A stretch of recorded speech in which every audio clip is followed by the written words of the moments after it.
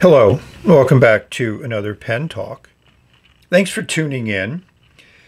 Thanks for joining me as I explore this amazing wide world of pens that we are fortunate enough to be able to enjoy. And there are two crab and turntable worthy pens, if there ever were two, that you're looking at right now. Yes, these are the new Kaigelu 316s, and they are called new. And this is just the amber one and the blue one. I ordered one from AliExpress, which was the blue one, which arrived quickly because I said I wanted US delivery, and it showed up in JFK quite within a few days, and it took about a week to get to me. The orange one was ordered on eBay, and it took a total of 3 weeks to get here. It spent a week in the U.S. postal system without any updates, and then it eventually got delivered. So I'm very happy that I now have the two to show you. I waited. You've seen the blue one in my Birmingham Inks review. You've seen how it writes, and I have an interesting ink to put into the amber one. So I think these are two extremely good pens. Very great values, and the acrylics that Kaigelu uses still amazes me. You know, they've now replaced the black finials and the black sections with sections of the same material as the pen, which I personally like, but I can also enjoy the more classic dual fold look. Let's zoom in a little bit and see if we can catch some of the nuances of these resins. You know, and be able to say hello to two crabs. Both of these resins are a little bit transparent. It's just a nice combination. You know, they have some pearlescence to them. The plating is great. I love that new cap band design that they're using. So we're going to explore these in detail. We're going to look at a lot of differences comparing with some of the earlier versions of the Kaigelu 316. So hopefully you will enjoy this journey that I'm going to take you on. And Mr. Crab is going to wink. So I've partially disassembled this 316. For those of you that want to see it completely disassembled, I suggest looking at Doug Rathburn's review. I'll put a link in my video description. I enjoy sharing with you all of the reviews. I think we all add to the community. So I took it apart basically to show some of the features that I think are very nice, like this clear nib collar. And because this resin is fairly transparent, with that in there, you don't get that black look that you would get if that was a black nib assembly.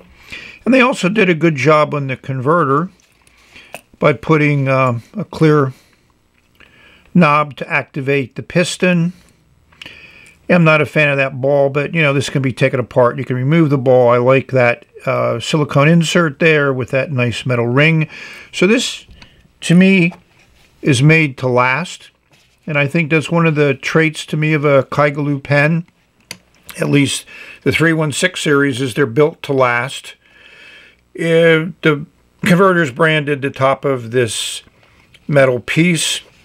And for those that may remember the recent video I did on the Fuluin 017, this metal piece, you can see threads in there, so it's screwed in, but it doesn't unscrew. It's glued in place.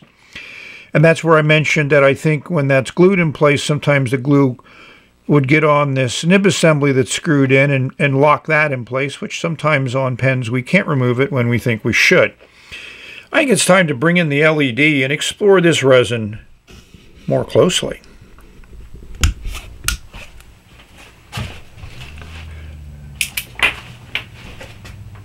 So here we are with some diffuse sunlight. We'll bring in the LED X-ray. You know, it's a great little kangaroo finial there with a nice piece of dome plastic, kind of acts like a magnifier. And this is just a very, very attractive resin. And it does have a fair amount of transparency as my LED starts to strobe. And I think I need to take it apart and clean the battery contacts.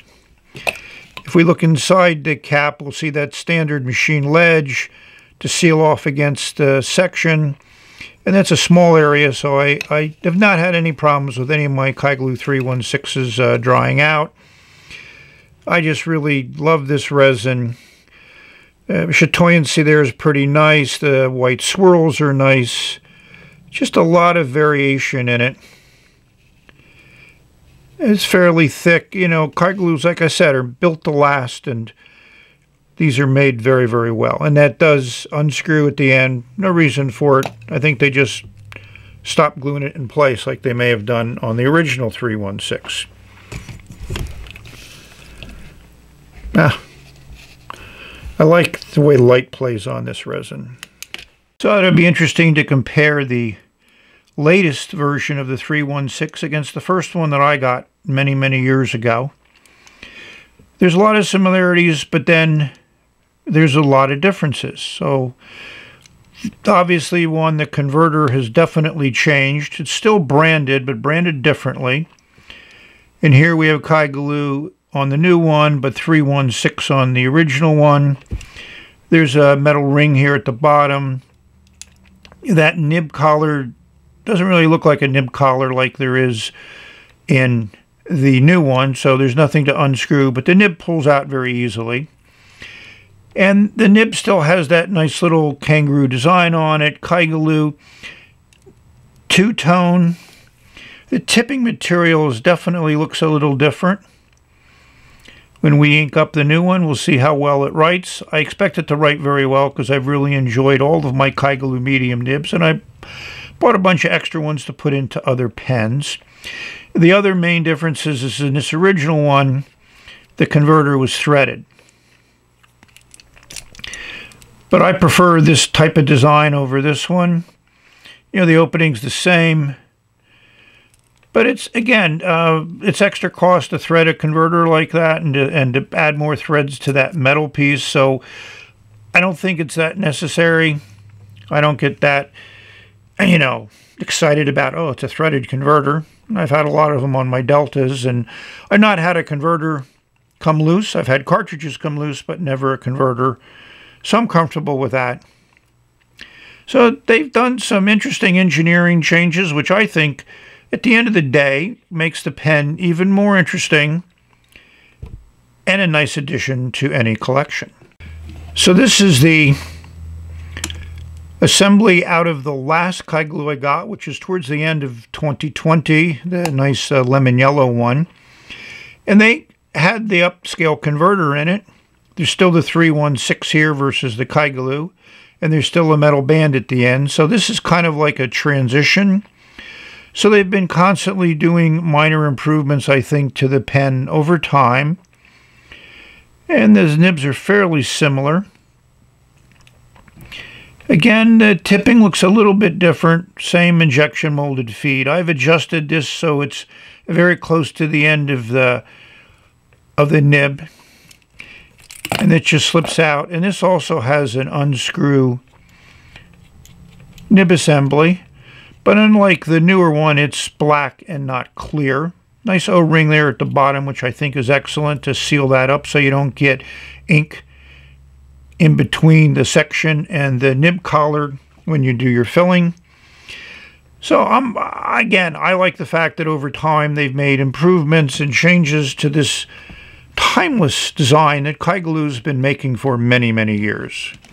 So one of the main differences between the new 316 and the older 316 is this completely disassembles. Nothing's glued in place, which is a plus and a minus depending upon how you want to look at it. It takes a little effort to unscrew things, so it's not like they're going to come apart accidentally. But if you needed to fix the clip or rebend the clip or whatever, you could do that by taking off the top finial. And that Kaigelu with baby is glued in place. You see the thickness of that resin, very nice. Here's a metal collar that has a cutout that holds the clip in place. And then the finial at the bottom of the barrel also unscrews. Be careful to not lose the little gold ring that's in place. The converter, which I mentioned, is nice because it has that clear rod at the end. It's silver because it kind of blends in, but it doesn't really go with the gold, but it doesn't matter to me. The section's pretty much the same. And the nib assembly unscrews, and it is glued in place in the older 316s. The standard feed, 6mm feed, but there's been some discussion about the nib, and we're going to explore this nib. It is different, but not probably in the way that you might think. So that's it. We're going to bring in the LED and take a look at the pen. But before we do that, let me explain another little thing, is there is a ledge inside there. And just to show that it does work to match up against that section, and then you can see where they match up there. And that's good to seal it in place. Yeah, the chatoyancy is still amazing. So let's see how it looks when the LED light is inside. Go into dark mode. There's just some very light diffuse sunlight coming in. We bring in the LED, we can play it on this resin. Brings out that pearlescence quite nice, which is responsible for that look that's similar to chatoyancy. And it is fairly transparent. That light is quite visible inside there. The same as can be said of the cap. Again, very nice thick material, very strongly made, which has been a Kaigelu trait. And that new cap band is just quite interesting. I like it more than the other one, which was plainer. Yes, and you do catch that resin quite nicely. And it is the same transparency, and you can see that ledge there. I think we just need to look at one more thing, and that's the Kaigelu on top. Very nice logo.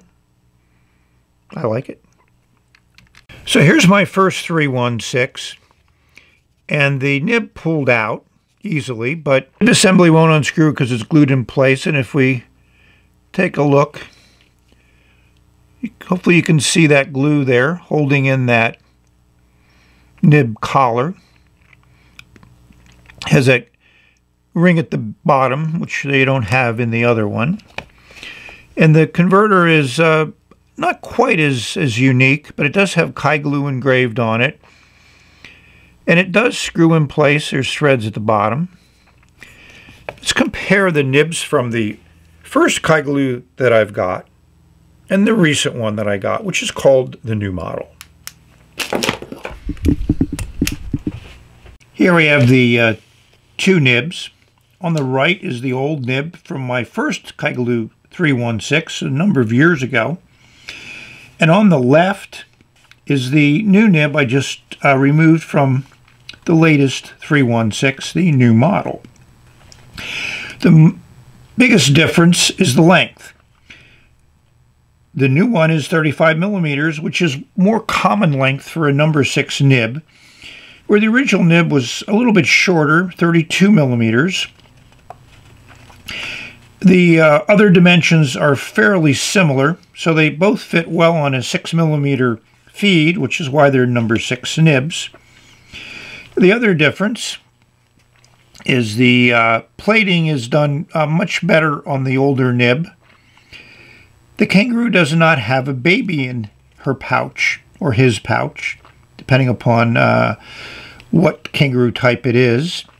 Whereas on the new nib, they put a baby in the pouch. But obviously the plating didn't come out as well on the new nib as it did on the old nib. When they do a two-tone type of plating like this, they generally use some type of masking material. Probably the last coating may have been a gold plate. So they plated the whole thing in rhodium and then coated parts that they didn't want to plate gold in some type of, maybe enamel or some type of paint. And then they dumped it back into a gold bath to plate gold on top of it. So that's the two-tone thing. So the masking is not done well on the new nib, but I just think it's kind of funky. They're both medium nibs, and they both have great tipping material, as you can see. So why did they change the nib? Probably to make it more common size to most other nibs. And if you look at nibs a lot of times for sale, spare nibs, they'll call them 35mm nibs, which generally is indicative of a number 6 nib. I changed the lighting, give me a little less reflection. The extra lighting is good for color and sometimes for detail, but when something's shiny like this, the light tends to sometimes wash out the detail. So I'm hoping this shows you a little bit more of the differences in the plating and the differences in the kangaroos. The kangaroo now matches the one on the top of the finial for the cap because it has a baby. So you may ask, how many Kaigelu 316s do you have? The answer is 6. So the first one was in September of 2017. Then we skip ahead over 2 years to my second one and third one, which were both in November of 2019. So you can see how I renewed my interest in the 316s.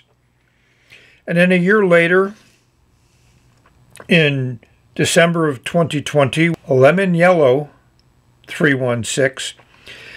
And these three are basically all the same. They weigh about 47 grams. This yellow one, I would say, is a transition model. And it weighed in at 42 grams, so slightly less weight. These had brass finials, top and bottom. They were just robust pens. And if you liked a pen with a lot of weight to it, they certainly fit the bill. Now we go to the new model, which we'll call it 2021. They may have come out with it in 2020, but I'm calling it 2021. And here, the weight is 28 grams. So almost 20 grams difference from the heaviest 316 to the current 316.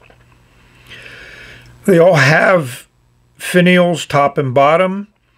They all have a plated gold band, top and bottom. They all have the same clip.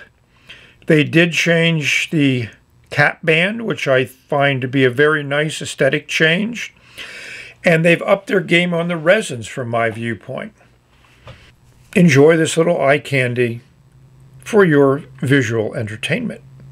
So what ink to put into the Amber 316? Well, this is a new ink for me that I got about a month ago. And I would think it would be a perfect match.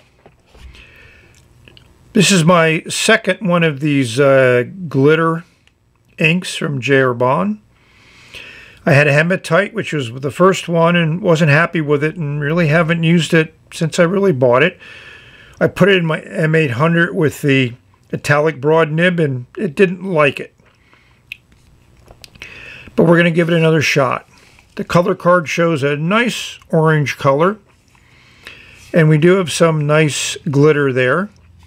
And it does get dark if you lay it down thick, so we might expect some nice shading in addition to the nice color. The chromatography is pretty clean. You know, the glitter stays behind, and it pushes up just a yellow verging into an orange into maybe a light brown. It's a nice range. This came with an interesting little booklet. They certainly are promoting these inks. The 1798 inks exclusive collection discusses what the reason for this color is. So they do a nice job for a high-end ink.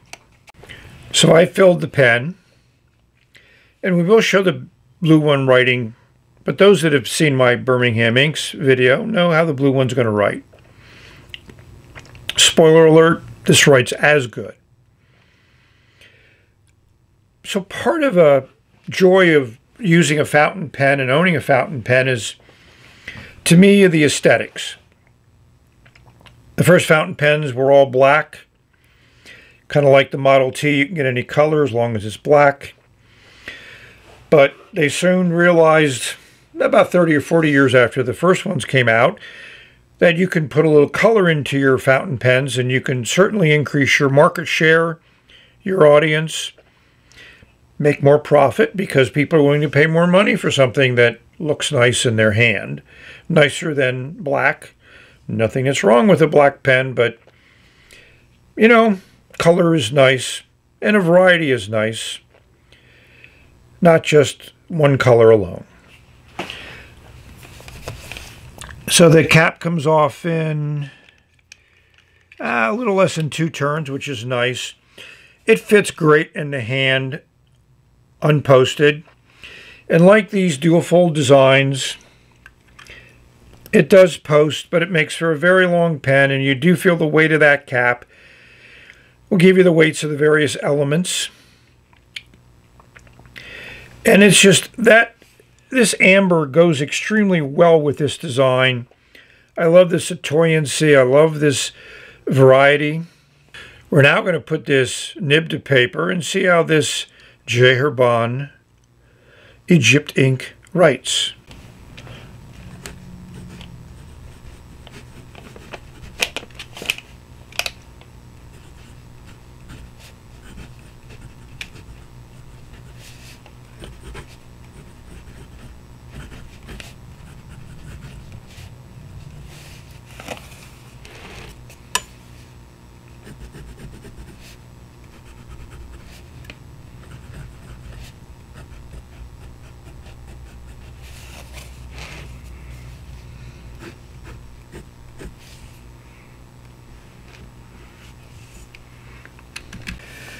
So you may have heard this is very smooth.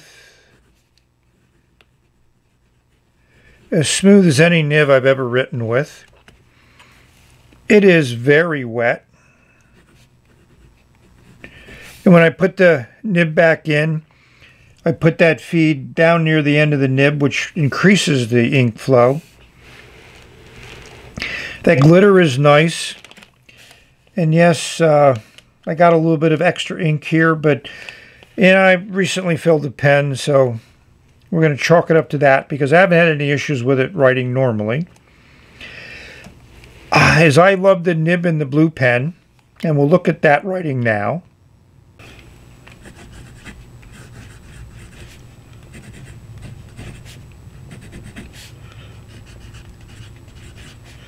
This is a phenomenal ink and nib combination. I don't know what Kaigelu did to these new medium nibs, but they are great.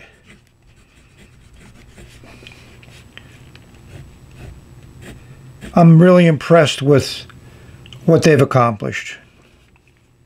And this is a great, intense, very saturated blue ink. And I think it really complements the Jeherbon orange ink. I love this nib even more. I mean, it's just great. So let's rate this pen. Grab a hold of your socks. We're going to give it a 9.9. It gets 2 checks for the nib. It gets 2 checks for the look, the design, the build. Phenomenal. Now, those of you that watch other reviews may have seen other reviewers may not be as happy with their Kaigelu new 316 as I am, but hey, part of buying mass-produced pens at a low price is you're going to get variety and variation. And they're not hand-tested, so enjoy what you get. but I can just tell you that this one is absolutely great. I love it. And with this J. Herbon ink, it's going to used in a lot of letters. Let's see if we can catch some of that glitter. The glitter is just apparent at a certain angle. I like it. It's fairly subtle. And that is definitely a really, really nice orange ink. So overall, I'm happy with this ink. I'm happy with the pen. Hopefully you've enjoyed this video. For those of you that watch to the end, we're going to give you a little bit of a postscript. I've shown you my pen room from the inside. Here's my pen room from the outside. And of course, it's always good when you have a great Dalmatian like Milo guarding your pen room. The other thing that I need to share is we have a new puppy. Her name is Maureen. And as you might expect, who cannot love a puppy? Maureen is phenomenal. Hopefully she becomes a champion show dog as our other Dalmatians have. And the other thing I need to share with you is I've gotten a new toy. And here's what it looks like. It's supposed to arrive in a couple days. It's moving its way by FedEx truck from California to New Jersey. And I have high expectations. I haven't indulged myself in something like this, which I consider an engineering marvel. It's certainly a hot item in a hot market. And this one has not a lot of exposure on the internet, which to me encourages me to want to try it. And I do love the look. And I have spent a lot of my life on motorcycles, and they are now part of my past. Just because I'm just not as interested as I used to be. But an electric bike to me makes total sense. A lot of the driving that I do is within a few miles of home, so there's no reason to start up the car and burn gasoline. I can just take the electric bike. So look forward to bike talk that may be part of your YouTube viewing in the future. So if you reached the end of this video, thank you very much for watching. Hopefully you've enjoyed watching me talk about this pen as much as I've enjoyed using this pen. So we've reached the end of this video, and there will be many more to follow. We're going to say bye for now. I wish you could get a pen with a nib like this and an ink like this to really enjoy writing on paper. Hope this video finds you safe, healthy, and happy, and enjoying your pens. Bye.